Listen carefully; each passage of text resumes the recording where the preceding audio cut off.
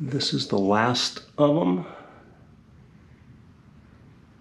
All of them appear to be almost perfectly flat, which is good. All 6 records. No signs of any physical blemishes. They seem perfect, which is a good thing.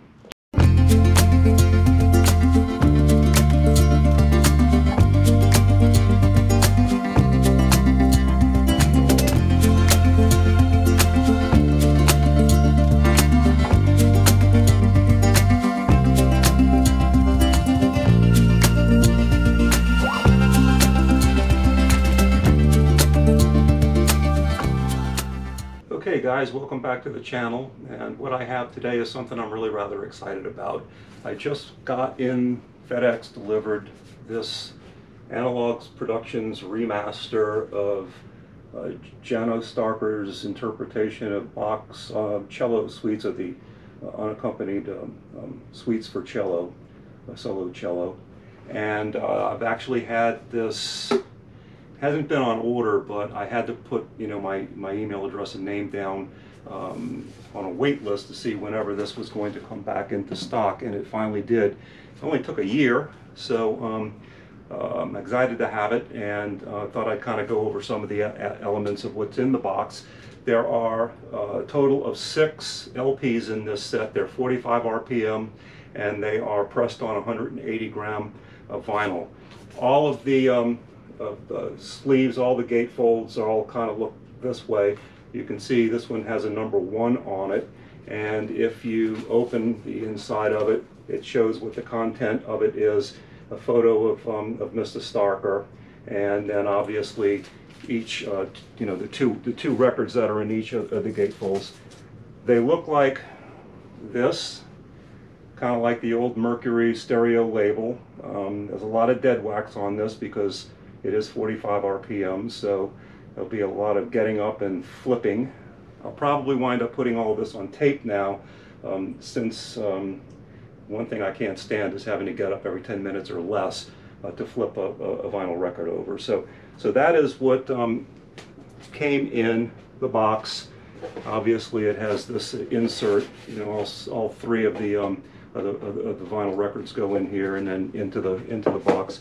But there's some interesting things that came in it, and one of them is this reproduction of a press release from Mercury Classical News, and this is actually from a woman named Charlotte Gilbert, and she sent this memorandum out to all classical radio station librarians, program planners, classical reviewers about a new release. And obviously the release is Janos Starker's Bach Cello Suites. So it's really quite interesting. I thought it was a nice touch just to put that in there. And she goes on to describe, you know, how the experience of it was. She was present at the studio when all of these recordings were made, apparently in 1965, around that time. I'd actually always thought that these were done in the late 1950s, and that was my mistake. All right, so there's one thing that I always have a question about whenever we're dealing with these new reissues that keep coming out, and especially expensive ones like this at $195. You want to know, kind of, you know, if possible, what am I getting? All right, and so inside all of the packaging is this insert, and on the back it has some photographs of the engineers and so forth. And this is the statement that I found was interesting and I wanted to share with you. Okay. On here it says, the first generation half-inch tape masters were used for this reissue. Just as with the original release, a 3-to-2 channel mix was made directly to the cutting lathe for this reissue. No cutting master, tape stage, digital source, or digital delay was used. Mastering supervisor Thomas Fine made the 3-to-2 mix with mastering engineer Ryan K. Smith at Sterling Sound's new facility in Nashville, Tennessee.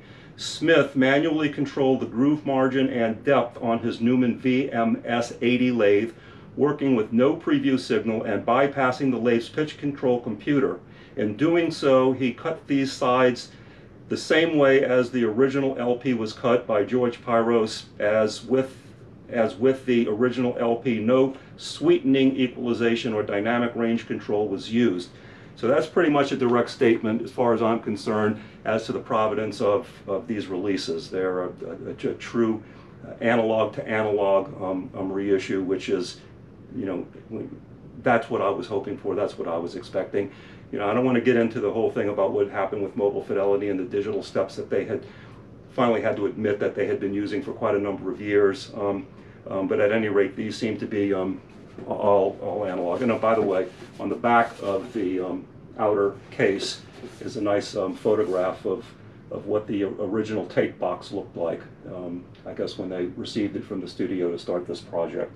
So that kind of is what's in here. I actually became aware of this music by this gentleman when I acquired this this one album that he had originally did. That these were suites number 2 and 5. This was done way back in the 1960s, I guess, and so I was very much impressed by the quality of his playing and the quality of how well this sounded. So there have been a lot of or a number of other artists who have done the cello suites from Yo-Yo Ma. And then more recently, a gentleman by the name of Zul Bailey for Octave Records did a wonderful full unaccompanied suites. I have that on a 2 SACD set, and you can really tell in each of these interpretations from Janos Starker's generation, then 20 some odd years later, the Yo-Yo Ma's interpretation, and then much later to this the younger artist in Zul Bailey and his interpretation. So for those of you who might not be aware of, or know anything about Mr. Starker, I thought I'd give you just a quick a little rundown on him and his life. He was born on July the 5th in 1924 in Budapest, Hungary. He had 2 brothers who were also violinists. He was gifted a cello at age 6, and he studied at the Franz Liszt Academy in Budapest until he was 14 years old. He made his first professional debut. After World War II was finally over, in 1946 he was able to get out of Hungary. He went down to Vienna in Austria, performed there, stayed I think in that area for a while, and eventually he managed to immigrate to the United States.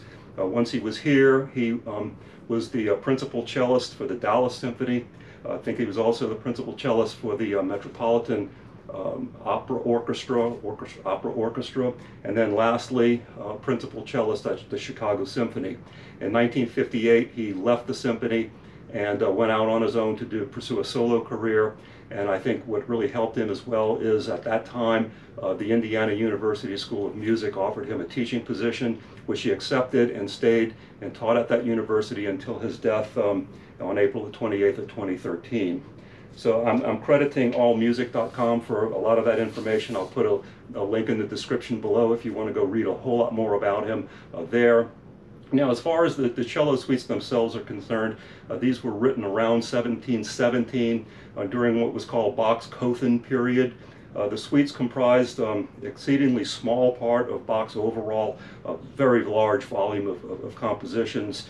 During the 17th century, these types of suites were generally consisted of 4 pieces. What they call the allemande, or the vigorous but sort of an easy motion, and these are Mr. Starker's interpretations of it, not mine. All right, the courante, measured haste with dignity and elegance, the sarabande, grave but majestic walk, and the I'm hatcheting this word, the gouge, freest of all, a fancy-free motion.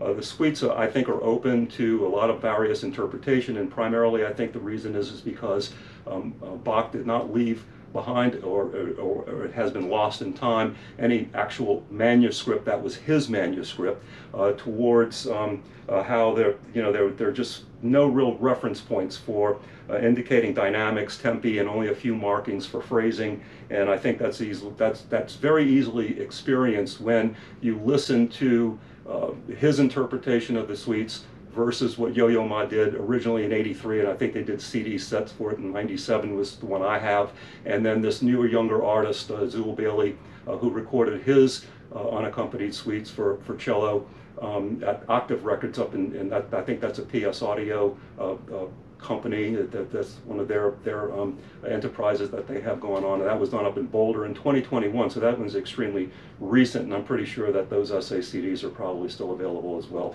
I'll try to link in on the description below all of those other releases and where they may be available at. So I've already put these on the turntable to check them physical appearance, flatness, make sure there was no defects that just jumped right out at you, and everything seems to be absolutely perfect with these, so I'm really happy about that.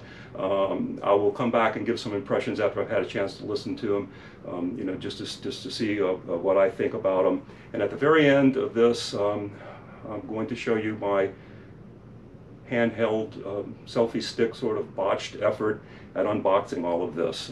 So at any rate, hope you enjoyed it. Hit that subscribe button, hit the like button, hit the bell notification if you can. Comment, and if you know of any other artists that have produced these suites that you particularly like, please let me know, and I'll share that with everyone. So look forward to seeing you again soon, and that's a wrap for today.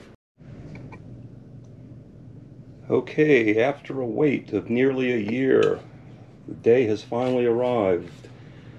It's the most expensive record that I have ever purchased to date. So came in this morning, and I'm going to open this box and we're going to take a look and see exactly what it is that I have ordered. Knife. Let's just get started. Cut right here, like so. Turn it over, I guess, and come down here.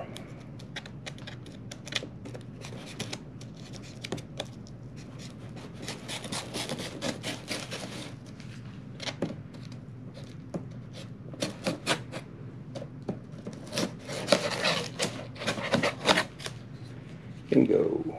Closed knife. Set it aside. Okay. Go back this way. Cardboard. Very nice. Invoice. So what we have is an Analogue Productions remaster of Janos Starker's Bach Suites, Bach Cello Suites, Suites for unaccompanied cello. So this is, it's heavy, six final records, and I'm going to open this up and we're going to see what we have.